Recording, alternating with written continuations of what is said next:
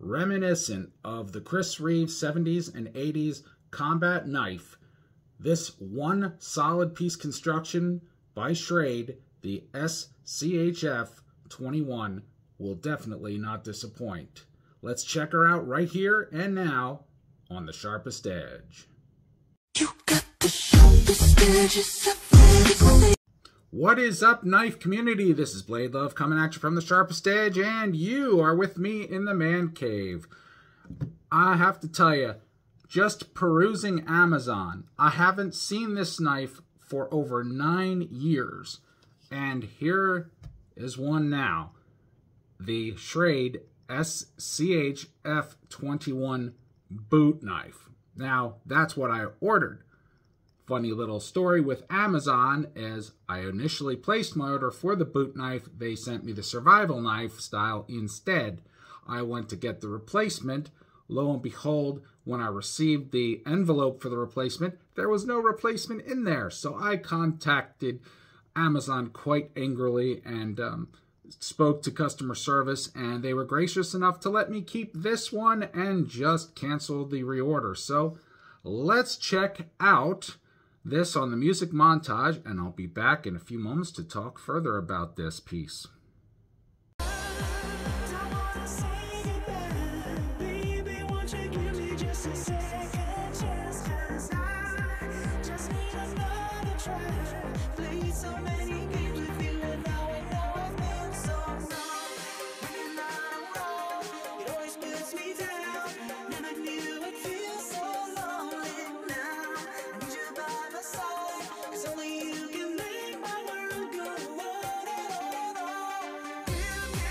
And of course, you didn't think I would forget about my specs, folks. Here they are.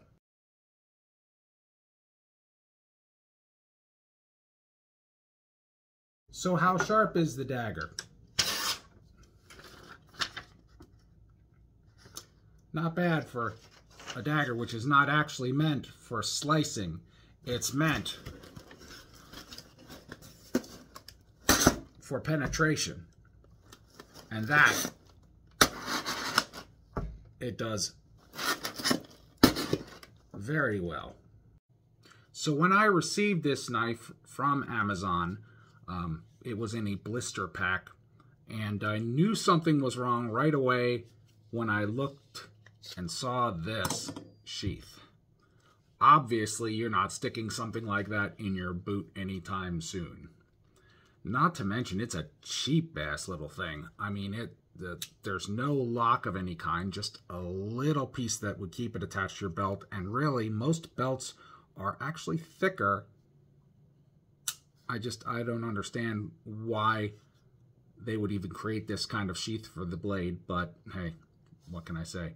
I'll just get a boot knife sheath, excuse me, made by either Bob Holsheiser out of leather or from Pete at Armor Guard Holsters out of Kydex, so figure it out. But kind of swinging more towards the leather because I like these daggers. They're really cool. One solid piece construction, AUS 10 steel, which has similarities to 440 and VG10. Rockwell hardness, I believe, is somewhere between 58 and 61 on the scale. Has a removable rear cap with some storage in the handle, probably enough just for a ferro rod. It's still nice. It is watertight because it has a O-ring on it, and it does screw in very well, and just you can feel the O-ring engage right there. Has a nice little glass breaker / skull crusher on it. As I said before, the blade is extremely sharp. Whoa. Haha. Lucky I caught it lengthwise there and not sideways. Boy, my hands aren't doing so good today. But she's a very nice blade, made in Taiwan.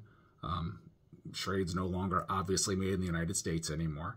Which is a shame because they have a lot of great old-time pocket knives that that company had made for a long time. So they're a very old company as well.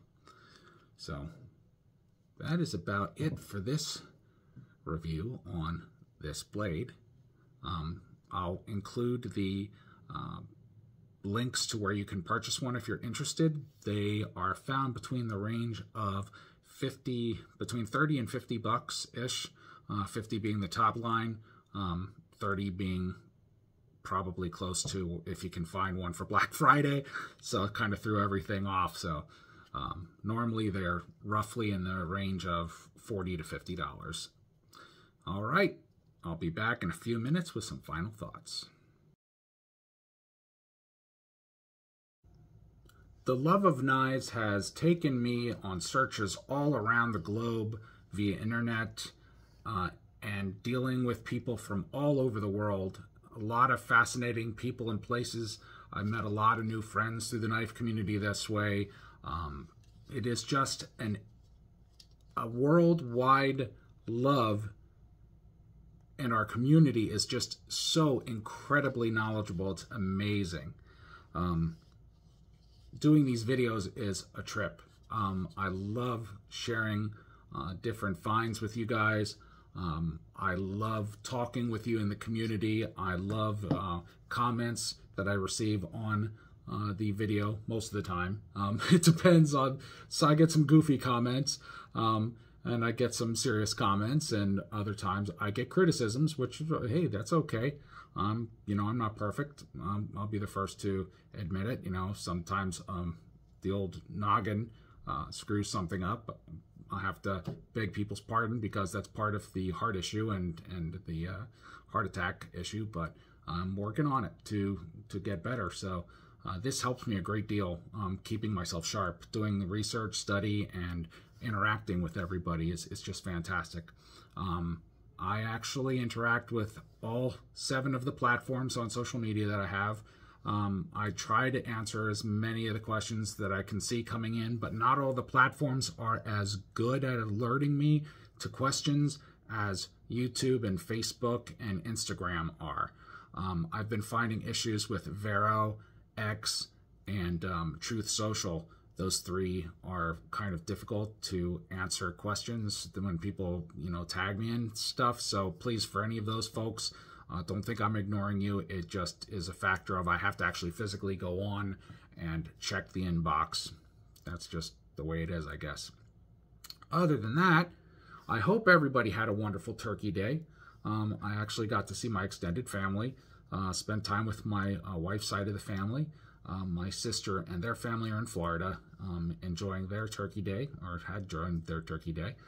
And glad to see a lot of my friends and colleagues in the knife community and knife world were celebrating with their families, which I saw on Facebook and kept in touch with them. So that was awesome. So anyhow, this has been Blade Love from The Sharpest Edge. I want to thank you all for watching this video. And I want you all to always remember, be good to yourself, and especially be good to one another out there. Take care. Bye for now.